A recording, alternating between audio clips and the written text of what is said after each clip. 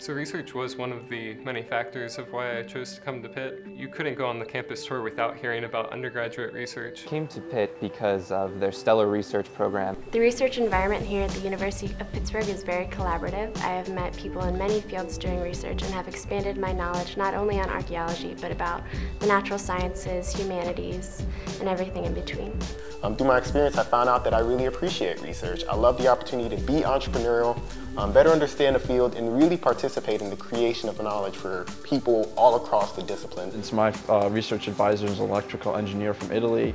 I work alongside people who are biomedical engineers, mechanical engineers, chemical engineers. So there's this variety of opinions and specialties, and you always can find an expert in some kind of technique. All new treatments have to start somewhere, and essentially most of these begin in the lab. I work on developing new treatments for glaucoma.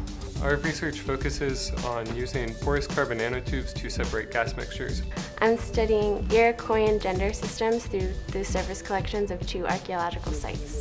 There's an entire swath of buildings dedicated to research. You get your foot in the door, you can see what you like, what you don't like. Often it provides great networking opportunities for future positions, future fellowships, and things like that. And the faculty are always there to help you and to also push you to take off the biggest research pieces that you can handle. My advice to students who want to pursue any type of research-related opportunity is never stop asking questions. Has so many options to travel abroad and do research and do all of these amazing things that you can pretty much do anything you want.